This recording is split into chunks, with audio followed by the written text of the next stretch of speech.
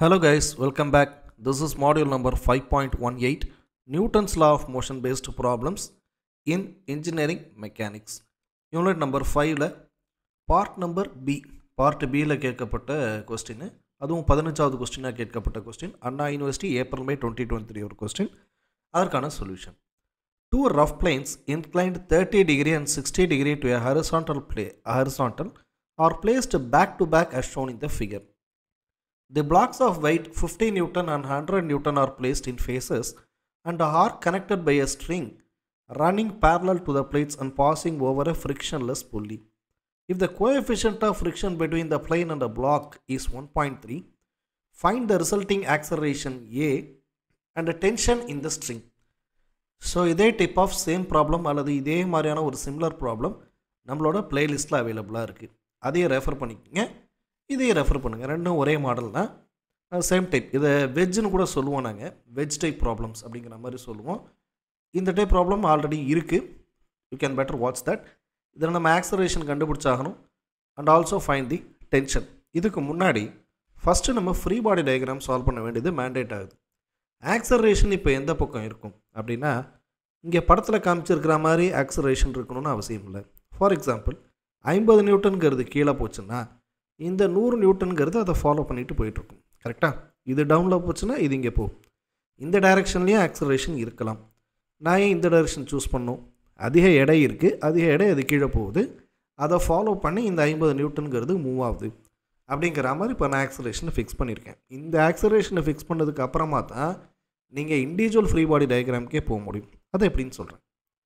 So 100 நியூட்டனுங்கிறது 60 degree இன்க்ளினேஷனில் போயிட்டுருக்கேன். இதனுடைய moment and acceleration இந்த டைரெக்ஷனில் இருந்துச்சுன்னா அதனுடைய ஃப்ரிக்ஷன் அதற்கு எதிர்ப்புறமாக இருக்கும். கரெக்டாக?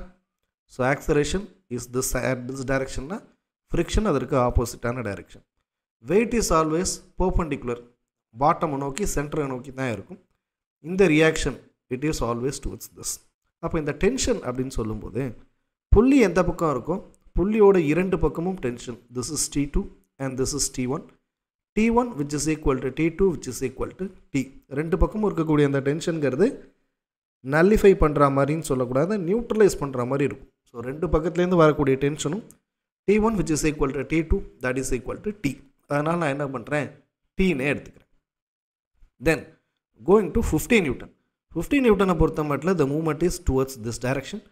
அப்போ ஃப்ரிக்ஷன் ஆப்போசிட் டைரெக்ஷனில் இருக்கும். ஆக்சலரேஷன் அதாவது மூமெண்ட் எந்த பக்கம் இருக்கோ அந்த மூமெண்ட்டுக்கு எதிர்ப்புறமாக தானே ஃப்ரிக்ஷன் இருக்கும். ஸோ ஃப்ரிக்ஷன் அந்த டைரெக்ஷன். டென்ஷன் ஆஸ் யூஸ்வல் இங்கே நம்ம போட்ட அதே T2 எந்த டைரெக்ஷனில் இருக்கோ அதான் tension. That is your reaction. After that the wait is moving towards the centre. இதுதான் இதோட ஃப்ரீ பாடி டயக்ராம். இதுக்கப்புறமா இது சம்மில் எப்படி அப்ளிகபிள் ஆகுது அப்படிங்கிறத நம்ம ஸ்டெப் பை ஸ்டெப்பாக பார்க்க போகிறோம். ஸோ ஃபர்ஸ்ட் ஆஃப் ஆல் நான் பிளாக்கு நம்பர் 1 எடுத்துக்கிறேன். So that is 100 Newton. இப்போ நம்ம எல்லாமே லோட் பண்ணிட்டோம் இல்லையா? இதில் TFRA இது எல்லாமே எக்ஸாக்டாக 90 டிகிரி அப்படிங்கிற ரைட் ஆங்கிளில் இருக்கும். பட் W மட்டும் என்னவாக இருக்கும்னா அதோட சென்டரை பேஸ் பண்ணியிருக்கும். இப்போ இந்த பிளாக்கை அப்படியே திருப்புறோம். அப்படி லிட்டரலாக திருப்பும்போது R1 A T F எல்லாமே ஒரே டைரெக்ஷனில் தான் இருக்கும். பட் இந்த W மட்டும் என்னவாக இருக்கும்? இது இப்படி திருப்புறோம் அப்படின்னு வைங்க. திருப்பும்போது இட் பிகம்ஸ் இந்த சைடில் போயிருக்கும். அப்போ இதுக்கு சம் டிகிரிஸ் இருக்கும் இல்லையா? அந்த டிகிரி என்னன்னு கேட்டால் நீங்கள் எவ்வளோ இன்க்ளினேஷன் வச்சிங்களோ அந்த டீட்டா தான் இங்கே இருக்கும். ஸோ இதான் ஃப்ரீ பாடி டயக்ராமோட பேசிக். இந்த பேசிக்கில் மிஸ்டேக் பண்ணிட்டோம் அப்படின்னு சொன்னீங்கன்னா அதுக்கப்புறமா உங்களால் சால்வ் பண்ண முடியாது. ஓகேங்களா? ஸோ அதை கன்ஃபார்ம் பண்ணிக்கோங்க, கிளியர் பண்ணிக்கோங்க. இப்போ இதை பேஸ் பண்ணி part diagram. Regarding the part diagram, T going on X axis positive, X axis நேராக ப்ளஸ் T, ஒய் ஆக்சிஸ் நேராக 0. F1 எக்ஸ் ஆக்சிஸ் பாசிட்டிவ் டைரெக்ஷனில் போகுது. So x plus mu into R1 அதோட formula, Y axis 0. Likewise R1 Y axis பாசிட்டிவில் போயிட்டுருக்கு, there is no X axis. அப்போ எக்ஸுக்கு நேராக 0, ஒய்க்கு நேராக ப்ளஸ் R1. ஆனால் இந்த ஏங்கிறது வர மைனஸில் தான் இருக்குது, பட் வேறு ஃபார்மில் வரும். இந்த W மட்டும் இப்போ என்னவா இருக்குது அப்படின்னு கேட்டிங்கன்னா ரெண்டு பக்கம் லைக் திஸ். இப்போ என்னென்னா டீட்டாவுக்கு பக்கத்தில் இருந்தால் W1 cos 60, டீட்டாவுக்கு ஆப்போசிட்டில் இருக்கிறது W1 sin 60. அது மட்டும் இல்லாமல் இதை ஒரு கிராஃபாக கன்சிடர் பண்ணிங்கன்னா எக்ஸ் ஆக்சிஸ் நெகட்டிவ்லையும் ஒய் ஆக்சிஸ் நெகட்டிவ்லையும் இருக்கும். கரெக்டாக? அதன்படி x-axisக்கு நேரா this value of minus w sin 60, y-axisக்கு நேரா minus w cos 60 அப்படிங்கிறத போடுறோம். இப்போ summation f of y equal to 0 first அதை தான் சூஸ் பண்ணுறோம். என்ன காரணம்னு சொல்கிறேன். r1 minus ஏன்னா இங்கே இருக்கக்கூடிய r1 minus w cos 60, w என்பது nothing but 100, அதுதான் இங்கே சம்மில் இருக்குது. cos 60ஓட மதிப்பு 1/2, அப்போ எவ்வளவு, ரெண்டுத்தையும் கட் பண்ணிங்கன்னா 50 நியூட்டன், அவ்வளோதான் r1. இதை இங்கே சப்ஸ்டியூட் பண்ணுறோம் அப்படின்னு சொன்னிங்கன்னா r1ஓட வேல்யூ சப்ஸ்டியூட் பண்ணிங்கன்னா இதுலேருந்து நம்ம டென்ஷனோட வேல்யூக்கு ஏதாவது ஒரு வாய்ப்பு இருக்குது. எப்படின்னு பார்ப்போம். Summation f of x equal to minus ma, இந்த இடத்துல தான் உங்களுக்கு டவுட் வரும். சமேஷன் f of y க்கு 0ன்னு போட்டிருக்கோம், f of x க்கு மட்டும் ஏன் மைனஸ் ma போட்டிருக்கோம். Because acceleration x axis negative டைரக்ஷனில் போயிட்டுருக்கு, there is no movement in y axis. அப்போ அதனால தான் summation of f of y equal to 0ன்னும் summation of f of x equal to minus mass into acceleration அப்படின்னு போடுறோம். மைனஸுங்கிறது அது போயிட்டுருக்கக்கூடிய திசை x axis negative, so minus m into a. f of xன்னு சொல்லும்போது t plus mu r1 minus w sin 60 which is equal to mass அப்படின்னு சொல்லும்போது இங்கே w weight தான் இருக்குது, weight equal to mass into gravity, அப்போ mass equal to weight by gravity அல்லவா. So minus w by g into a. likewise mu ஓட value 1.3, r1 ஓட value 50, t இப்போ வரைக்கும் நம்ம கண்டுபிடிக்கல. w minus 100 sin 60 என்பது √3/2, w by g ன்னு சொல்லும்போது minus 10 minus 100ங்கிறது வெயிட்டு, g ஓட வேல்யூவை நான் 9.8ன்னு எடுக்காமல் டைரெக்டாக ஐம் டேக்கிங் 10, ஏன்னா எனக்கு ரவுண்ட் ஆஃப் பண்ணுறதுக்கு கொஞ்சம் ஈஸியாக இருக்கும், அதனால் கட் பண்ணுறதுக்கு ஈஸியாக இருக்கும் இல்லையா. அதனால் இதை பண்ணும்போது ஐ காட் தி வேல்யூஸ் என்னென்னு பார்த்துருவோம்.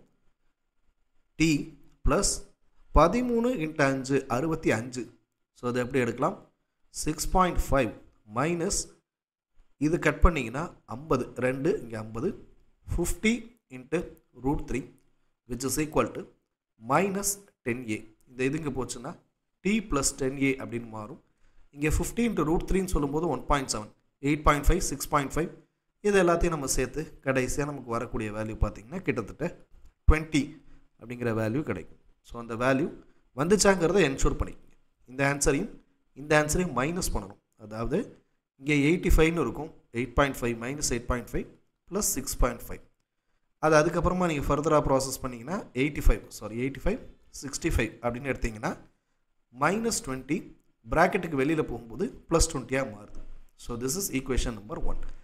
செகண்ட் பார் இருக்கு இல்லையா, அதுலேருந்து ஸோ இப்போ நம்ம இது வரைக்கும் பார்த்தது பிளாக் நம்பர் 1க்கு பார்த்துட்டோம். பிளாக் நம்பர் 2க்கு இதே மாதிரி நம்ம சால்வ் பண்ணும்போது நமக்கு ஒரு வேல்யூ கிடைக்கும், அதில் ஒரு ஈக்குவேஷன் கிடைக்கும் லைக் திஸ். இங்கே நமக்கு ஒரு ஈக்குவேஷன் நம்பர் 1ன்னு கிடச்சிச்சு இல்லையா, இதே மாதிரி ஈக்குவேஷன் 2ன்னு கிடைக்கும். அதுலேருந்து நம்ம டென்ஷனையும் ஆக்சலரேஷனையும் கண்டுபிடிக்கலாம். So we are going to second block. Moving to second block. 50 Newton அப்படிங்கிறது இதனுடைய லோட் அல்லவா. ஸோ 50 நியூட்டன் இருக்கும்போது ஆக்சலரேஷன் t, r2, f2 எல்லாமே 90 டிகிரியில் இருக்குது. இந்த வெயிட் மட்டும் நமக்கு சென்டரை நோக்கி இருக்குது. இப்போ நம்ம இதை டிஃப்ட் பண்ணுறோம். டில்ட் பண்ணும்போது தான் என்ன ஆகும், இப்படி இருக்கிற பிளாக்கை நம்ம என்ன செய்கிறோம், நார்மலாக இப்படி திருப்புறோம். ஸோ அப்போ திருப்பினோம்னா இப்படி டில்ட் பண்ணுறோம். டில்ட் பண்ணும்போது what are the values we will get. இப்போ இந்த w என்ன இருக்குன்னா இந்த பக்கம் நகர்ந்துருக்கும் with some angles. Okay, so இப்போவுமே நம்மளோட ஆக்சலரேஷன் எக்ஸ் ஆக்சிஸ் நெகட்டிவ் பேஸில் தான் இருக்குது. அப்போ என்ன செஞ்சாகணும், summation f of x equal to minus ma அப்படின்னும் summation f of y equal to 0ன்னு தான் போடணும். Because there is no acceleration towards y axis. x ஆக்சிஸை base பண்ணி தான் இருக்குது, அதுவும் நெகட்டிவில் இருக்குது. சரியா, இப்போ என்ன பண்ணலாம், part diagram. r2 is going on top, y axis positive direction நோக்கி இருக்குது. அப்போ xல் 0, yங்கும் போது plus r2. f2 is going x axis positive, mu into r2 plus y பொறுத்த மட்டும் 0. t is going x axis negative இல்லையா, ஸோ நெகட்டிவ்னு போடும்போது minus t, y axis 0. Likewise w இதை நீங்கள் கிராஃப் மாதிரி போட்டிங்கன்னா x positive, y is negative. அப்போ x ஆக்சிஸுக்கு நேராக ப்ளஸ் w sin 30. ஏன் sin 30, டீட்டா y ஆக்சிஸ்க்கு ஃபேவராக இருக்குது. அப்போது இங்கே y cos 30யும் இதுக்கு ஆப்போசிட் டைரெக்ஷனில் w sin 30 அப்படிங்கிறதும் வரும். சரிங்களா, அதே போல் y ஆக்சிஸ்க்கு பக்கத்தில் என்ன இருக்குது, மைனஸ் w cos 30 அப்படிங்கிறது. இன்னொரு விஷயம் நான் உங்களுக்கு இங்கேயே சொல்லிடுறேன். இந்த ஃப்ரீ பாடி டயக்ராமில் எங்கெங்கே பாசிட்டிவ் வரணும் எங்கெங்கே நெகட்டிவ் வரணுங்கிறதுக்கு நீங்கள் ரெஃபர் பண்ணணும்னு தேவைப்பட்டுச்சுன்னா சாப்டர் நம்பர் 1ல் ரெசல்யூஷன் ஆஃப் ஃபோர்ஸஸ் அப்படிங்கிற கான்செப்ட்ஸில் வீடியோஸ் போட்டிருப்பேன். நல்லா கவனிச்சுங்க.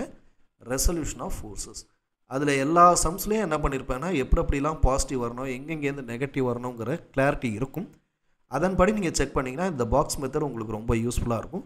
புதுசாக பார்க்குறவங்க நிறைய பேர் கன்ஃபியூஸ் ஆகிறாங்க, இந்த மாதிரியான மெத்தட் நான் பார்க்கல அப்படின்னு. Don't worry about that. என்னோடய ரெசல்யூஷன் ஆஃப் ஃபோர்ஸஸ் வீடியோ இதே இன்ஜினியரிங் மெக்கானிக்ஸ் பிளேலிஸ்ட்டில் இருக்குது.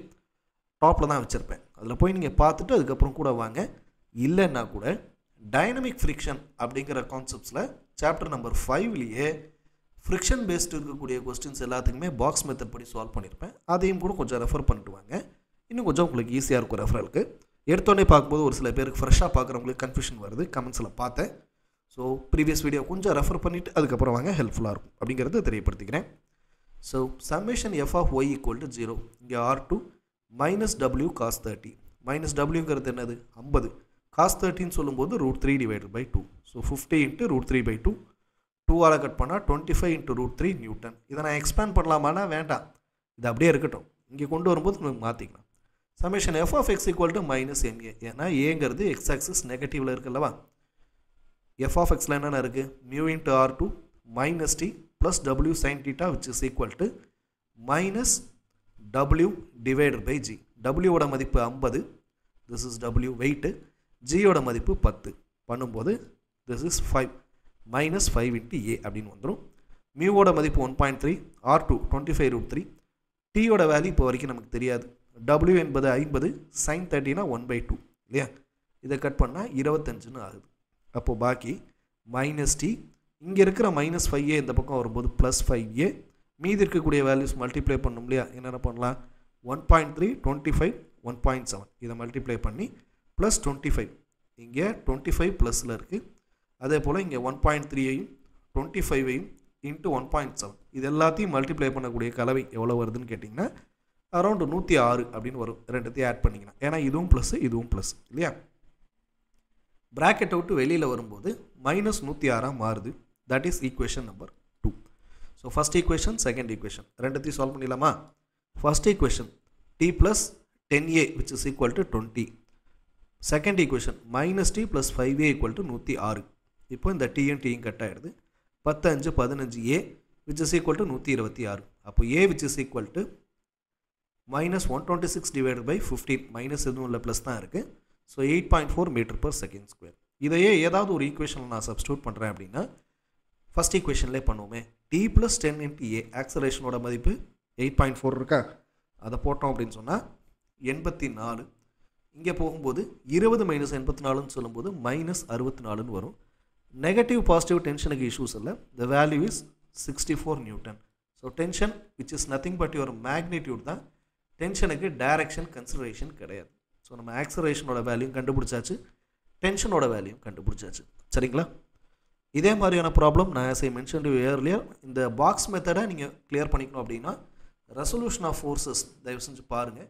அதுக்கப்புறம் ஃப்ரிக்ஷன் பேஸ்டு ப்ராப்ளம்ஸில் டைனமிக் ஃப்ரிக்ஷன் அப்படிங்கிற கான்செப்டில் இது எல்லாத்தையுமே நான் சால்வ் பண்ணியிருப்பேன். டைனமிக் ஃப்ரிக்ஷனில் இன்க்ளைன்டு பாடி அப்படின்னு ஒரு கான்செப்ட் இருக்கும். அப்புறம் கம்பைன்டு பாடிஸ் அப்படின்னு ஒரு ஆப்ஷன் இருக்கும். இந்த ஆப்ஷன்ஸ் எல்லாம் பாக்ஸ் மெத்தட் எப்படி பண்ணணும் அப்படிங்கிறத ஓவராலாக சொல்லியிருப்பேன். இனிஷியல் வீடியோஸ் நீங்கள் ரெஃபர் பண்ணுறது மிக மிக நல்லது, ஏன்னா அதன்படி பார்க்கும்போது கொஞ்சம் ஹெல்ப்ஃபுல்லாக இருக்கும். சரிங்களா. So this is what we have been solving our problems. இன்னும் கொஞ்சம் ப்ராப்ளம்ஸ் தான் அவைலபிளாக இருக்குது. ஆல்மோஸ்ட் நான் ஏப்ரல் மே 2023 கொஸ்டின்ஸை ஆல்மோஸ்ட் ஈஸியான கொஸ்டின்ஸ் எல்லாத்தையுமே நான் முடிச்சிட்டேன் அப்படின்னு நினைக்கிறேன். எனக்கு இன்னும் SOM already over, engineering mechanics Sambhav முடிச்சிட்டேன். இன்ஜினியரிங் கிராஃபிக்ஸ் மட்டும் கொஞ்சம் பாக்கி இருக்குது. அதையும் நான் டெய்லி ஒரு வீடியோ அப்படிங்கிற பேஸில் தான் இப்போ ஒர்க் பண்ணிகிட்டு இருக்கேன். So I will upload daily 1 video. இந்த கவுண்ட் படி நான் கண்டிப்பாக எல்லாத்தையும் முடிச்சிடுவேன். Don't worry about that.